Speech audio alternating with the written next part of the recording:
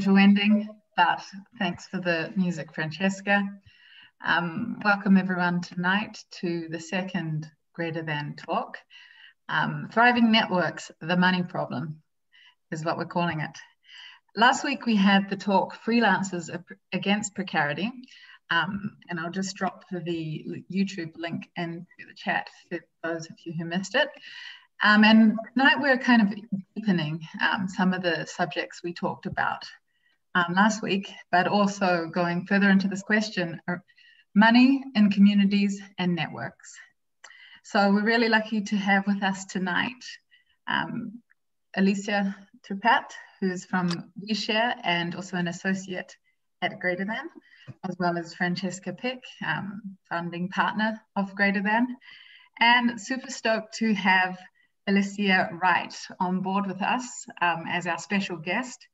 And Alicia is Director of Partnerships and Community at Open Collective, where she supports open source business models and getting a bit more sustainable. And Open Collective is on an amazing mission to help collaborative groups collect and spend money transparently.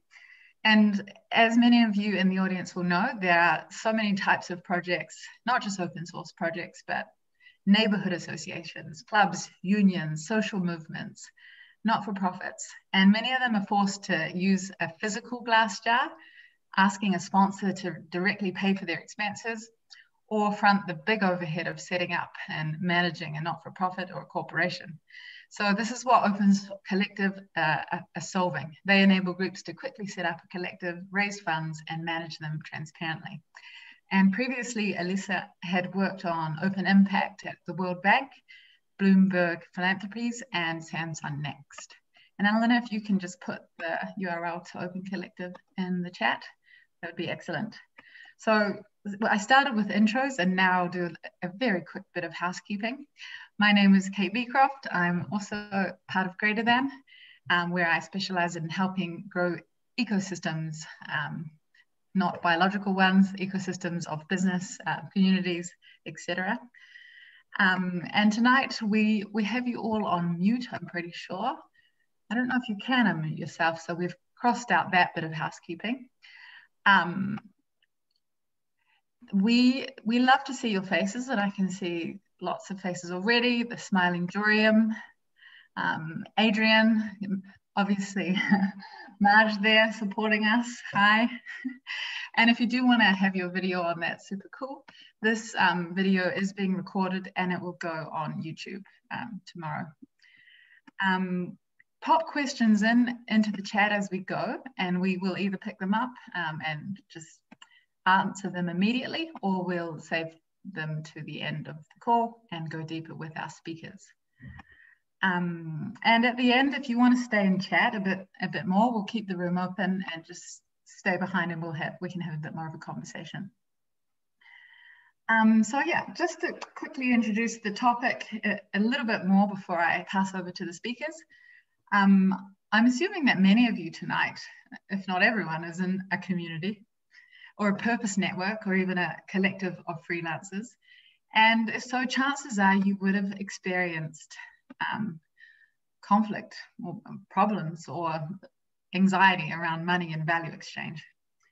And it is super important that we get better about these money and resource problems, as many of these new movements are really changing the notion of how unequal and extractive structures of society and the power that they have, as well as traditional organizations. But to become truly viable as alternative organizing models, these kind of lighter touch structures need to develop better ways of dealing with questions of money, power, and value flow, which we see often breaking even the most inspiring community. And these reasons are not just superficial, i.e., well, it's because we live in this ultra-capitalist society and people are just programmed to seek the most money possible.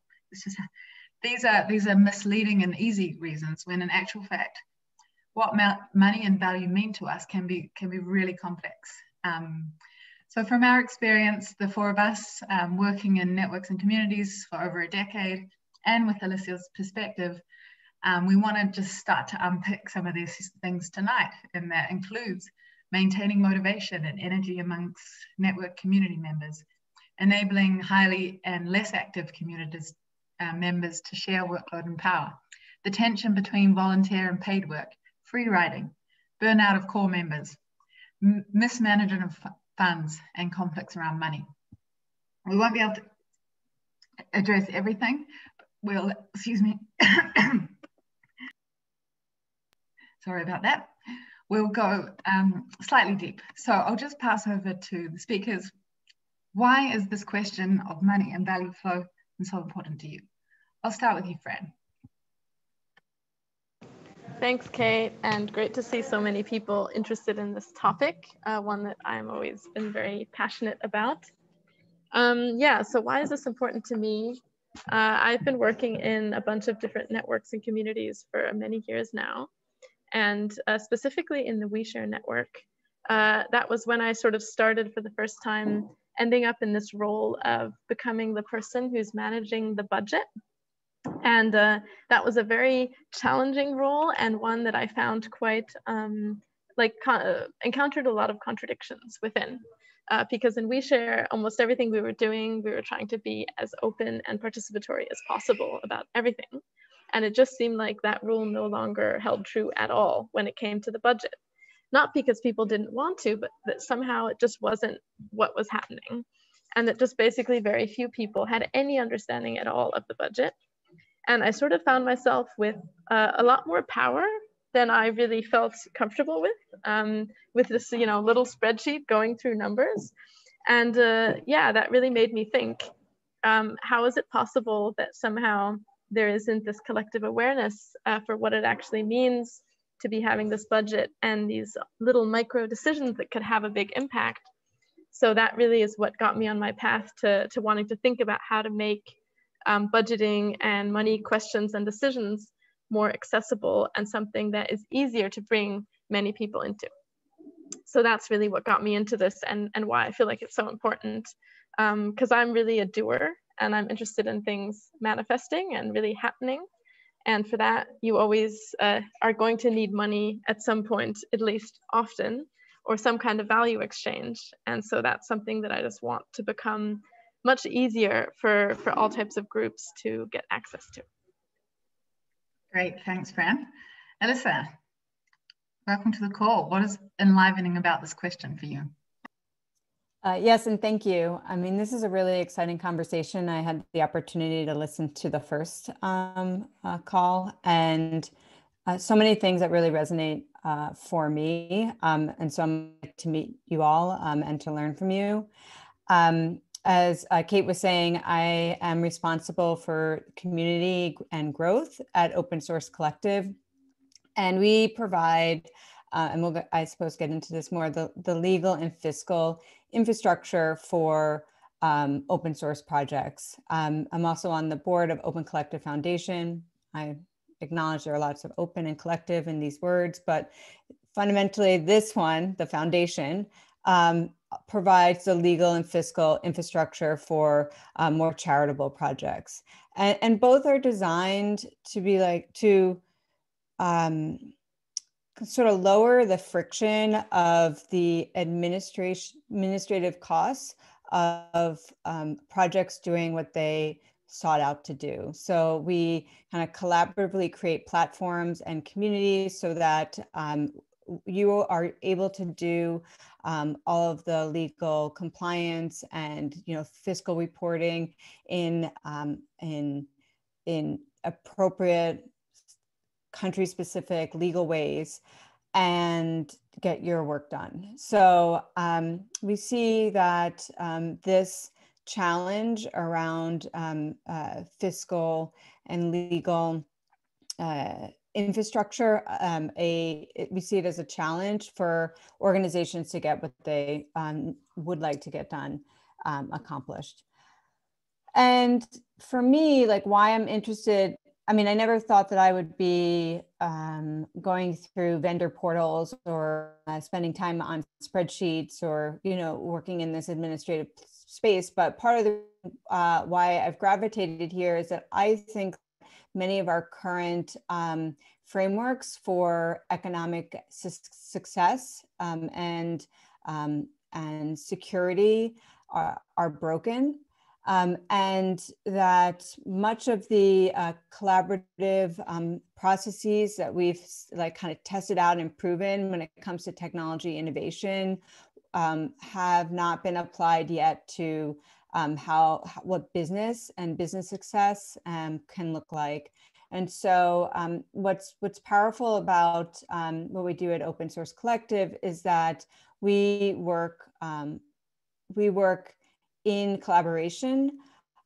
We work with projects that are designed to build and innovate in collective spaces, so that in a way that's not kind of based on VC funding, but instead based on collaborative support, so that through collaboration, like we can find like business and success.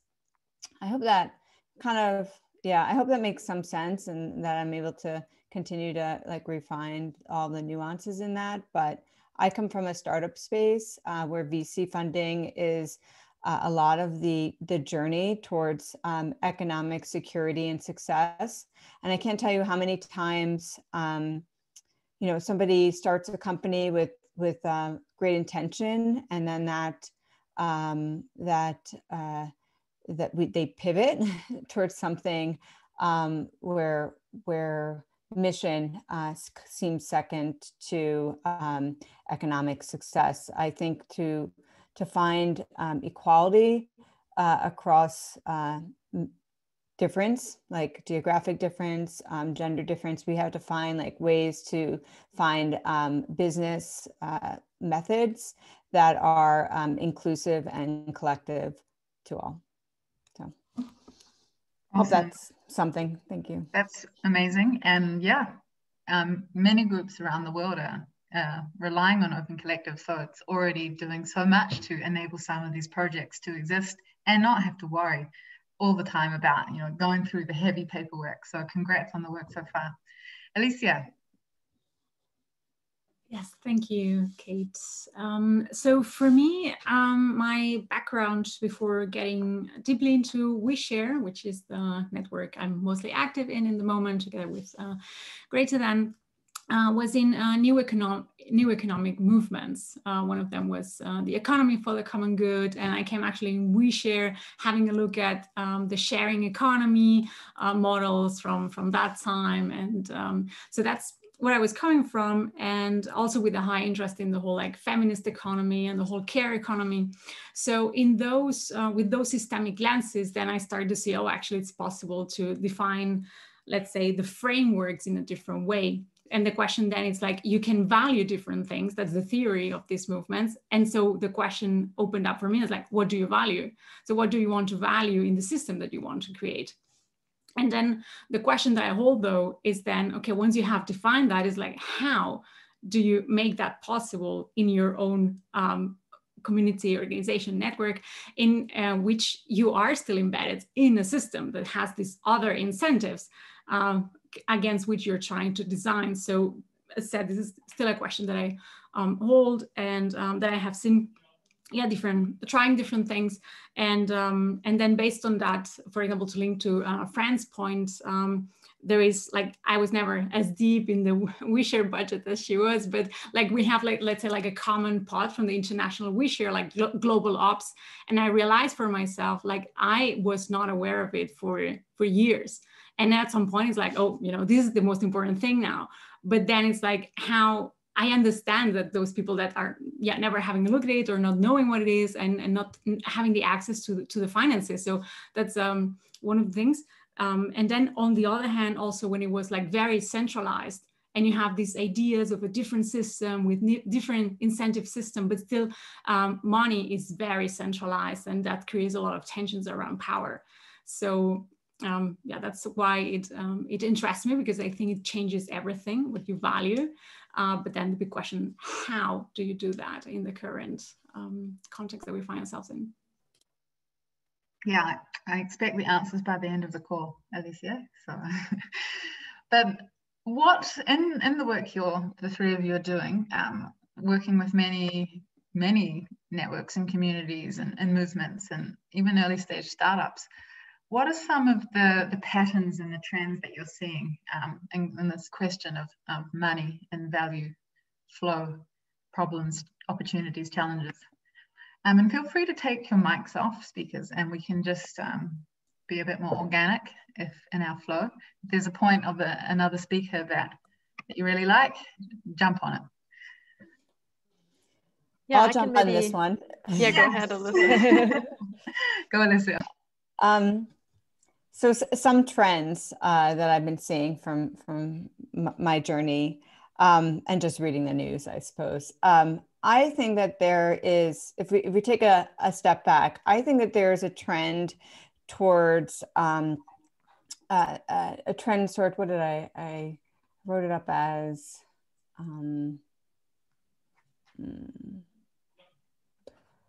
well, can't find the word in my notes, but I will just say that there is a trend where people do not trust government institutions or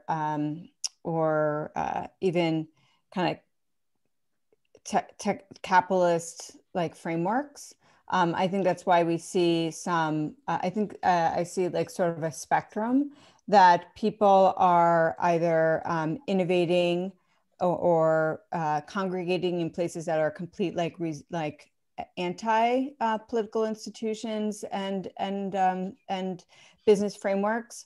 And so a trend that I'm seeing is that there are others, I would say everybody here, who is looking for tools and frameworks where it's not a rejection of all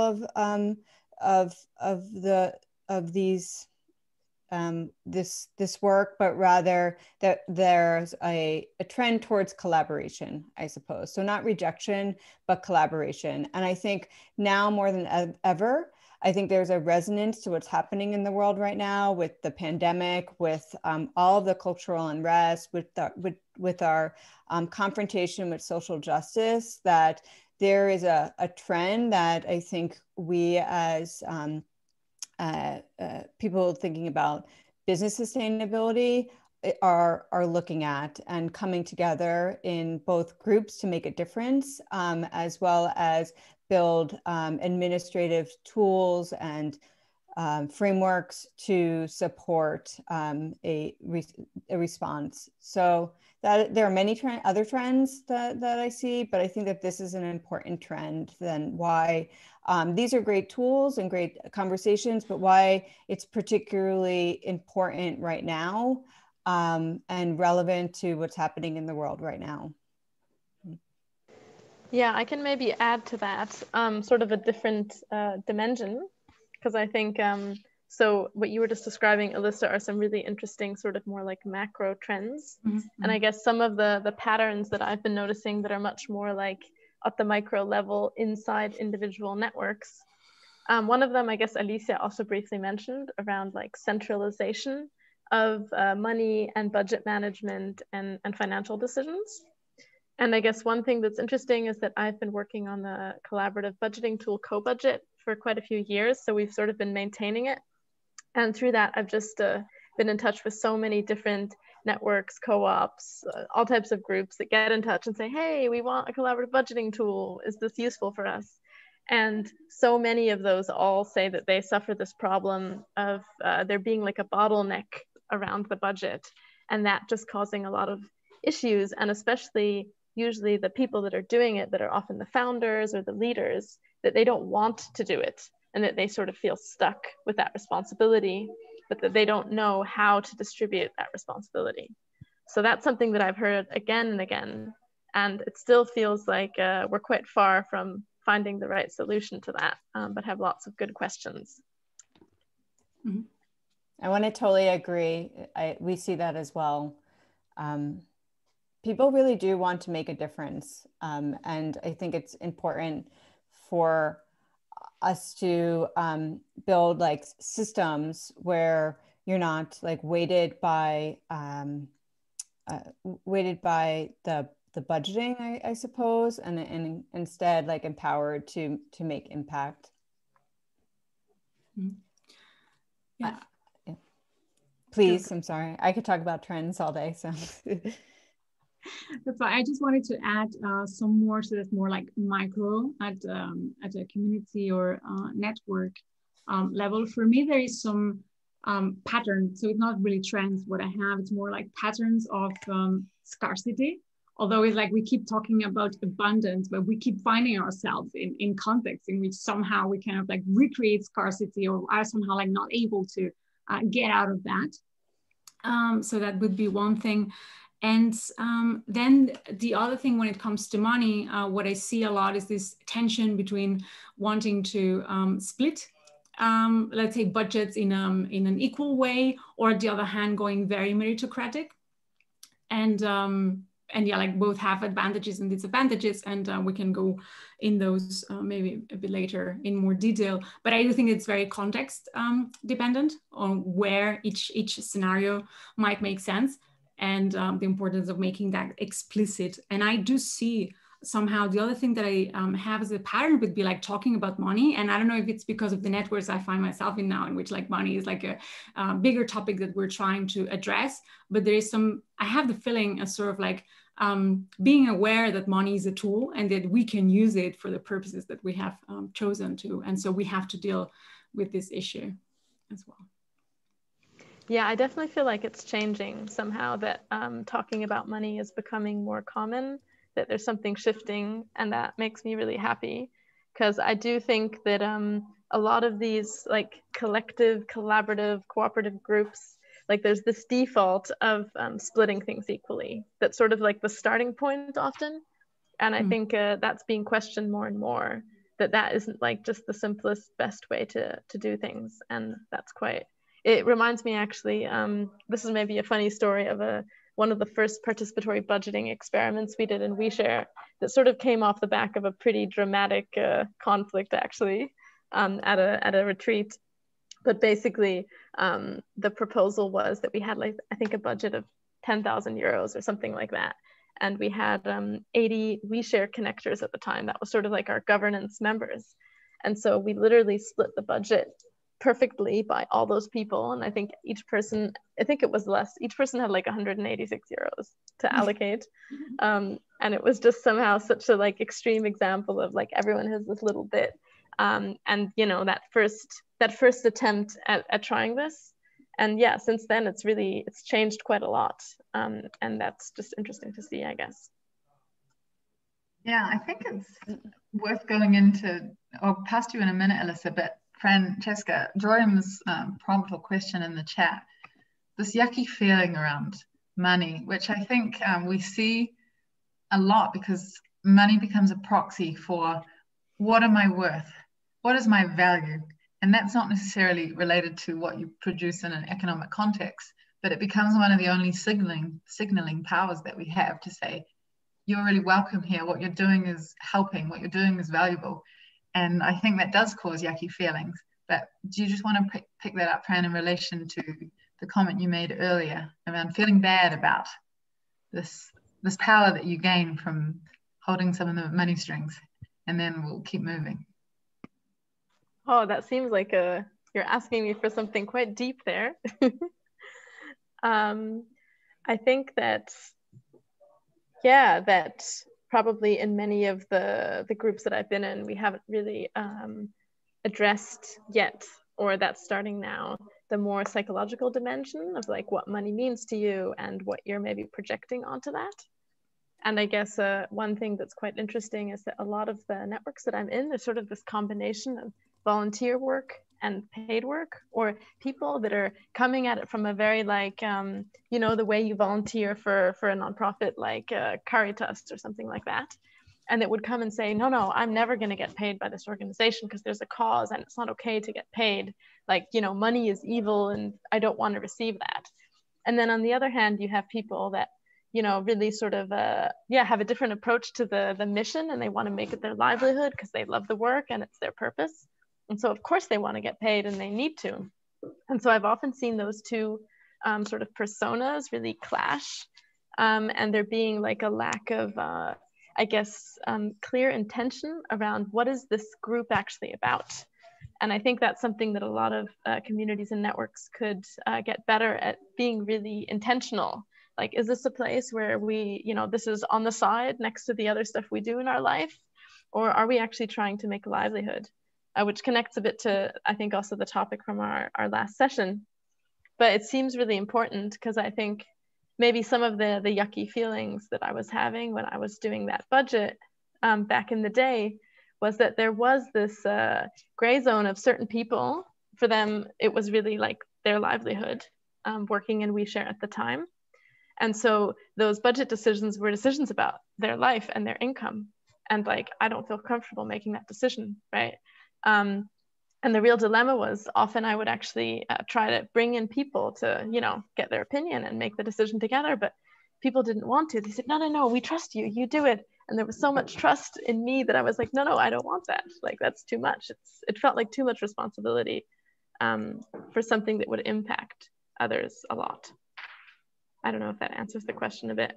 And I think I saw someone was asking about a clarification in the chat that I guess, yeah, when we say budget, what I mean is just basically the document, the spreadsheet, or whatever it is that allocates money to all the things that are needed to run the organization. So that could be salaries, that could be expenses, that could be many different things. Very nice, Fran. I think you nailed it. Alyssa, do you want to finish us off on this, and then we'll move to the next question? Agreed. And Fran, I think you said so many things on point to our work and vision as well. One thing two things I suppose I just wanted to say. One around the trends. My work is very much around like how we can create technology innovation, and I have a passion for open source. I think when we come to like business sustainability, there are a lot of lessons that we can learn from when it comes to open source technical development that haven't been applied to the business frameworks and sustainability.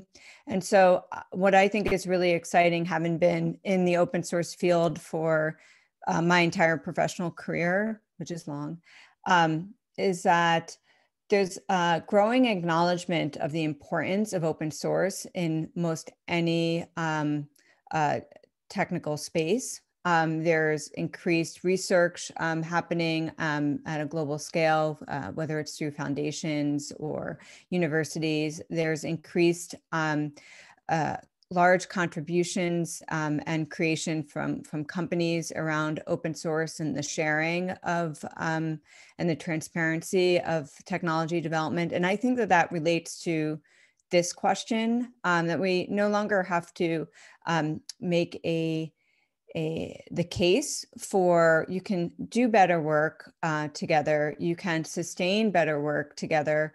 I think that is growing to be understood and acknowledged in the technology field. And I think we are moving towards a place of like, how do we apply the lessons there, the values there to fiscal, sustainability.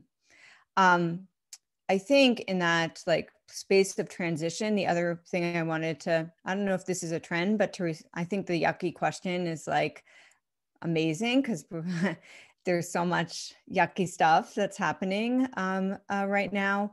I'm sure for everybody, personally and, professionally and whether it's micro and macro. I think what's sad for me and somewhat yucky is about age. Like you see people working in these creative, alternative frameworks for like business sustainability in youth. But at a certain point, you get old, you have other responsibilities, maybe your family life changes. And so you're confronted with different choices. Maybe your health there's a change in your health, and you're confronted with different choices. And I feel like something that makes me feel yucky, something that I think others feel yucky as well, is that this space of like why is and I hate using the word alternative, but I mean, why are these non-traditional frameworks, why are they not as valid a career choice than, you know, signing up for a larger corporate identity? So I'm sure that makes people feel yucky who make that choice, and to see it from the outside, it makes me feel yucky. And I think it's a trend as well. Like, I think for as much as there's a trend towards collaboration, there's also a trend towards people moving to do this work in the framework of large big tech. Yeah, thanks very much. And it's a very good prompt from Joriam in the audience, this question of the yucky feeling around resources and money. I think it's being picked up. So thanks, Joriam. And yeah, I think you made a good point there, Alyssa. It's how do we enable more people to work on stuff that matters in these alternative frameworks and alternative financial models. And we're not even opening the huge can of worms that cryptocurrencies and open source communities related to blockchain technology give us. And I see a few members of the audience who are probably more experts on these subjects than us, like Matthew and Julius and Adam. But we won't go there tonight. That's a very big topic. I want to move us towards some solutions, some concrete solutions that you are seeing being applied to some of these trends or these problems that we just talked about. Are there any examples and stories that you've come across who have come of a network or community who have come up with a good solution to some of these problems that we're talking about? Alicia, do you want to start us? Although what I'm going to say is kind of like also related, well, I guess in this context, you might not be able to separate them with the challenges that are out there. But recently we were talking about, Fran, I think it was yesterday, about this. And I mean, so there are these networks in which you have the livelihood, and now there are many networks in which there is like both, right? Like people making a livelihood, many people on volunteering, like both tasks being mixed together. And then there is this like, how do you make strategic decisions that might bring in more resources if you cannot, or it's very difficult as a network to align towards those decisions? Like, how does this prioritization happen? And I think that in this case, like greater than or other hybrids are like very interesting experiments to see how to make that happen. Because I haven't, like in Wisher, for example, we've been struggling forever and ever with this, but maybe it's not in the design of it, of being able to do it in this way, but there are other designs in which this might be possible, and this might be a solution. So this might be also for me. I would be interested to know what you think. Francesca and Alyssa and people in the audience about this strategy in networks and prioritization, and how do you do that, question mark for me. And then on the other hand, it would be about culture. So I think that we talk about systems, and maybe as well some people that are more in the whole crypto space have more insights on how you design these spaces with different incentive mechanisms. But I think as well that the solution for me, or what I have seen, or what I have a lot of hope with, is this evolution in the cultures that we live in. And there I appreciate a lot, for example, the whole work from Brené Brown on courage, because I think that that's a key piece that I think that is missing in many of the systems that are being created, because I don't really believe that you can, just have a mechanism solve this problem for you. It's a human problem, and for that I think that we need to find these spaces of conversation. The question, of course, to me is as well, like, how do you scale that? But yeah, I think that those sort of like practices that help us as human beings, like step away from all these flight and fright and reactions and like bad patterns of conversations. I think that all the work that is being done in the moment can help us a lot in how to be together. And I have a couple more we'll jump on later. Yeah, it's really interesting that you mentioned strategy, because I had also written that down, and I feel like somehow, yeah, thinking about money in networks and making decisions gets you to this question of, well, how do you do strategy in a network pretty quickly? And it does feel like one of these sort of big unsolved questions. And I guess one thing that I guess I've sort of been playing with, it's sort of, we sometimes call it like emergent strategy, which maybe seems like a bit of a paradox. So like strategy that just sort of happens rather than something that's been predefined and is then executed. But I guess what I think is interesting is to try to find a way to connect, on the one hand, spaces for a group to do strategic thinking together, and then have a place where people can take action in a sort of independent decision-making level. So just to give you one example of that, and these are really just micro experiments, so it's not that far along yet, but we've been doing this a little bit with co-budget and like collaborative funding processes. Which is that, for instance, we did this in the Inspiral network about, I think this was a year ago now, and we recently did a mini round in WeShare too, where basically we held spaces for people that were interested to come and do strategic thinking and really like sit with the question of, okay, we have a certain budget, what would we like to do with it? Like, what would be strategic? But really just staying in the space of strategizing, discussing, and just, yeah, thinking about it.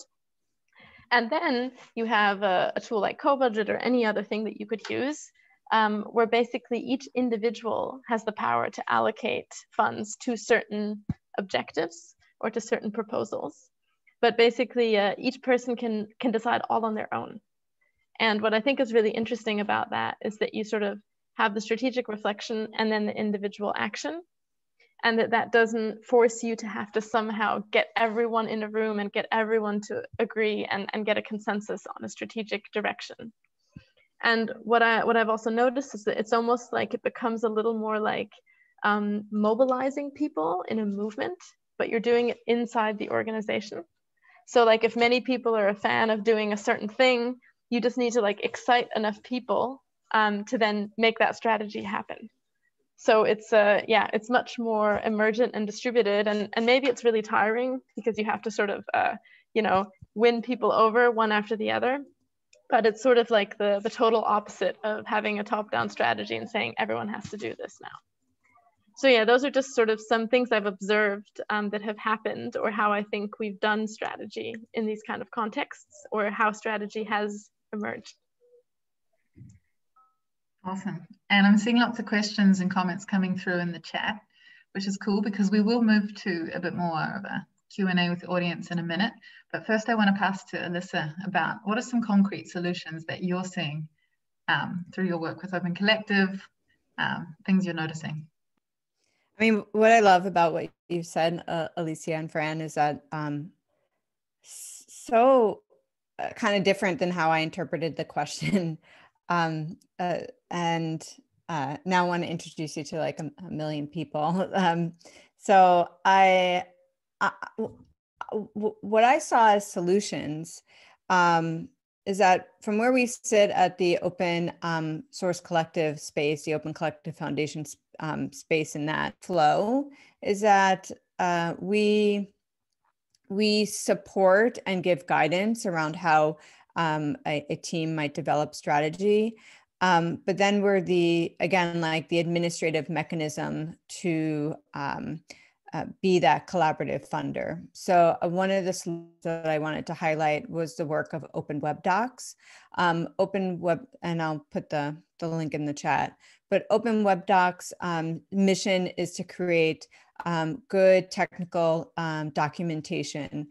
Recently, in terms of another trend, those departments, those initiatives have been cut by a lot of companies that were traditionally supporting that. So this is open technical documentation that allows others to learn and participate like in the digital economy. And so a consortium of companies and individuals, so both big and small, came together on the open source collective platform and decided to fund writers to make this technical documentation. And this was a solution to at certain times, companies are making decisions that don't necessarily empower or benefit the ecosystem and the larger community that we sit in. And so even other parts of those organizations want to come together and work together in order to invest in like collaborative spaces. And so again, we'll put the link in the open web docs, but this kind of collaboration of stakeholders, both big and small, have raised like close to $1 million in order to, again, support technical documentation. I think there's a lot of experiments like in my world towards solutions, and another experiment, again, we'll link to it, is this matching campaign that we're doing that's kind of taking or scaling something that's used successfully in the Web3 space. That's called quadratic funding, something that has raised $11 million to support open source projects in the Web3 space. We're applying that to the Web2 space. And so it's essentially a matching program where if many people happen to, or we design it so if many people vote on a project, it's matched at a higher like multiplier than if one person voted for a project. So if 100 people contribute $100, that's matched higher than if one person contributed $100 to another project. And so I feel like there's a lot of really interesting solutions to like work around trying to create different frameworks for financial sustainability. Oh, yeah. And Kate, you're, yeah. No, go ahead. Oh yeah, I see you added a link in the chat, and that's exactly, in part what we're talking about. Cool. So there are some good questions coming through, and I might, just because we've got 14 minutes left, utilize my power as the host and facilitator to take a couple of the questions and match them with the speaker, given my the context that I have. So we have one from Brian, which Francesca, I'm keen for you to answer, which is, I'm curious what your favorite icebreakers are to get into money as a topic in a collective context. Happy money game, etc. Yeah, icebreaker is an interesting word in that context. I don't know if that's exactly what it is. I mean, there's some really fun exercises that we've been doing with groups around money. And I think like there's a really easy one that maybe that is an icebreaker, which is just that you basically take a stack of Post-its and you get the group around and you just ask people to shout out to them what money is, or to take Post-its and write themselves, and just basically like do popcorn for like, you could go on for an hour, but basically, do like 10 minutes of just people saying what money is to them. And you end up with like this huge like sea of different Post-its with so many different things, usually many like opposing words, right? Like money is responsibility, money is risk, money is opportunity, like lots of different things.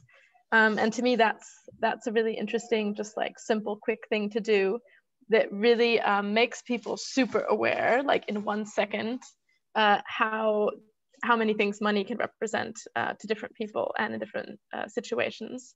So it sort of shows you the depth of the topic in a very quick moment. And I think one other fun thing, which is probably not quite an icebreaker, but it's actually called the money game. It was developed by the Thin Horn community. And we've run quite a few of them, and have also now a colleague who's done them online. So we're quite curious to try this out. But it's actually a game that you play with real money, and it's all about sort of investigating your personal relationship to money and doing lots of reflection in between the game. And we've actually played it in quite a few different contexts with our communities over the last few years.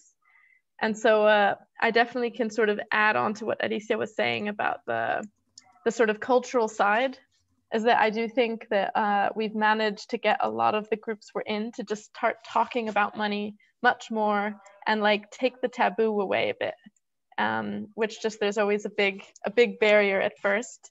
And I think games like this can really help open up the conversation. And just a quick clarifying question from Sandra. Is that the same as the Happy Money story? No, that's something else. So yeah, the Happy Money story game, which is probably why it's confusing because it also has the word money game in it. That's more like a process that you use to distribute a budget that you have, or to figure out. You could also use it for how someone's going to pay a bill at the restaurant, for instance. I don't know if I should explain it again now, but yeah, well, we can send you a link that explains that in more detail as well. Cool. Yeah, I wanted to ask Sylvia in the audience. You put a great question through about personal growth. Would you be keen to take off your mic and ask that question to our guests? Sylvia. I guess you took, yeah. Oh, of course I can. Great. Yes. So yeah, I'm just wondering, I mean, the discussion that you had before, it really brought the question up for me whether all these discussions about money and you know what it means and how it can be shared, how it should be shared, etc. Even the strategic discussions, like what are we going to do with a certain amount of money, whether that's actually not a question of actually the growth of each of us individually and as a collective needing to happen in order for us to be able to do that. So really an underlying aspect that needs to happen first, I guess. I wonder. Yeah, thanks so much. What do you think? Alicia, do you want to start?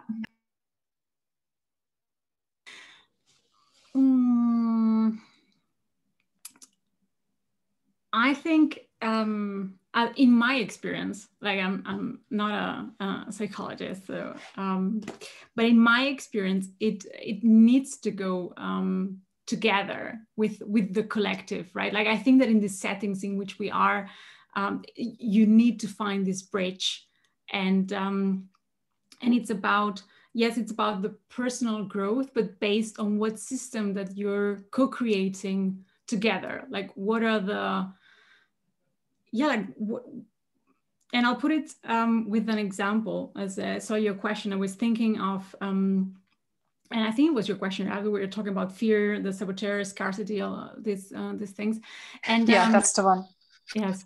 And as I was reading this, I was thinking about a book or something that Juncker Porter, and I think Kate, you can help me here. I think you read it too, Sand Talk, and he's talking about these cultures that that nowadays we have a problem because we do not have cultures that regulate narcissists. For example, it's like, you know, that you can have free riders, you can have all of these things because we're not holding space together. And that in indigenous cultures, there is a very strong way and culture to go around this. And then like what you develop here to be able to do that, I think it's, you know, it's like, you have to know what are those shared rules and how do we develop together. It's not that you go and do your personal growth of finding a thing and then you go to the group and it works, right? It's this exchange that happens that you kind of like regulate the system, and what's okay in one context might be completely different in another one. So I think that, yes, it's personal growth, but it's completely related to the growth of the group and the culture that you build. Yeah, and maybe just to add to that, I guess this is sort of the tension that I'm really feeling at the moment, is that it seems really clear that doing this personal work alongside all the other work is really important. But at the same time, somehow it makes me feel a bit uneasy, because I guess it just makes me wonder to what extent we can expect everyone to be doing this, and what are sort of, I guess that's why I'm so interested in culture, because in a way that's where you codify at a deeper level certain practices and mindsets. And that means that not each of us has to go through this like very laborious work to uncovering all these things. It just seems quite unrealistic that everyone's gonna do that for so many different reasons. So I guess that's just sort of a question I'm sitting with, because I guess one example is even with some of the customers that we work with, we try to take like a value-based approach to our pricing. And even just going down the path of explaining that and wanting to engage with them on this topic of thinking about money differently, like it just brings up a lot of questions, and it suddenly, you know, brings up things for the other person that maybe you didn't expect, and that you're going to have to start working with or working through, and that's quite a heavy load. So that there's a lot of questions I have around that, I guess. Yeah, great question, Sylvia. It feels like we're really getting into the heart of the matter here with 6 minutes to go. So thanks for bringing that.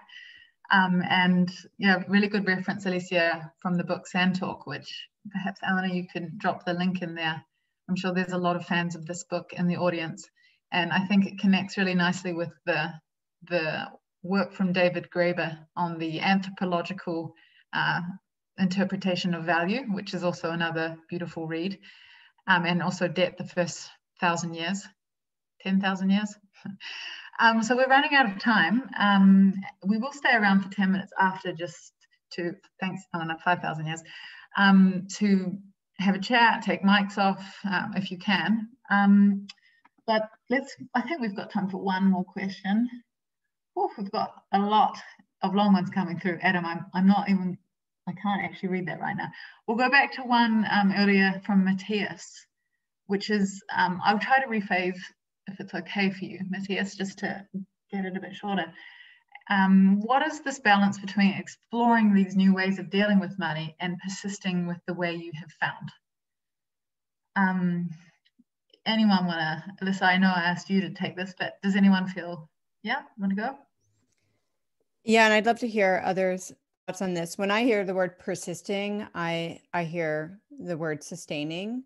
And so how do we collaboratively sustain ourselves and the work that we envision?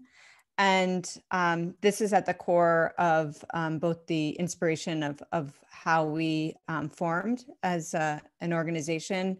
And I think it isn't fully solved. Like, how do you sustain these business models? Again, sustain yourself and sustain like the technology innovation that happens because of all of this.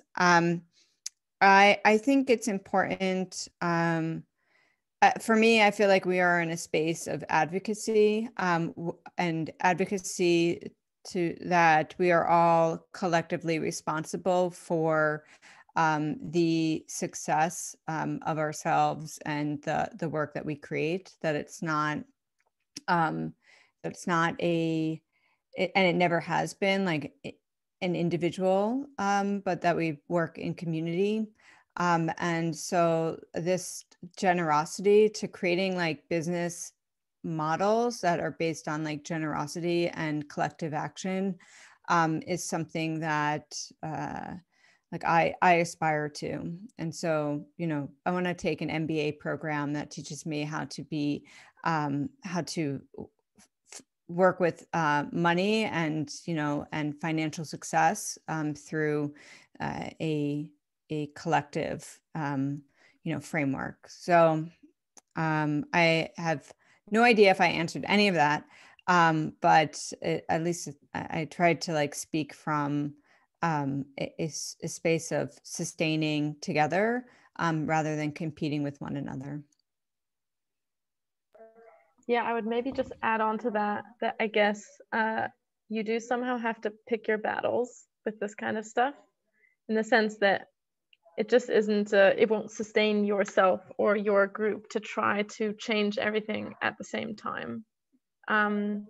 But I do think that rethinking the financial element is so powerful, and it's so like deeply ingrained that, you know, maybe if you've sort of evolved or changed all the parts about how you organize except that one, I think it might hold you back quite strongly. So I guess yeah, I personally think that the impact of playing with the lever of how money and value flows is very high for the effort you could put in. And it's actually interesting because one organization we're working with right now, they decided to jump straight in and really focus on changing how they do salaries. And like, it's really hardcore, but it takes you quite far when you really go for it. So I think it's an interesting one to focus on. Fantastic. Okay, so we are at 1 minute to the hour. We have to wrap up. There's been some amazing conversation tonight. Thank you so much, Alyssa, Francesca, and Alicia for coming on to the Greater Than Talks, Thriving Networks, the Money Problem. And we are currently prototyping and about to launch a course called On This Subject on the Greater Than Academy. It's currently oversubscribed, but we are taking applications for the next cohort. If any of you are really keen to go in and deeply explore these questions even more with us, and many more frameworks, models, business models for networks, and yeah, it's going to be a good time. I think some of you are coming along already. But yeah, thank you all so much for joining us, speakers and guests. It's been a really, really cool session. Yeah, and thanks Kate for hosting us, and thanks Elena for the silent tech facilitation in the background, and collecting all the great links you've been sharing, because we'll make sure to share those back. And the cat. Cool. And we will stay around for 10 minutes and try to, Alyssa, feel free to jump off, but if you can, we'll try to answer some more of these other questions. Yes, and we do have, we have one more of these coming up. Well, actually 2 more already scheduled. So our next one, I think, is going to be in a few weeks now, in 3 weeks, about pitfalls of self-managing teams. So if you like this, maybe see you at our next ones. Very good point. Thanks, Fran. Cool. Thanks, everyone.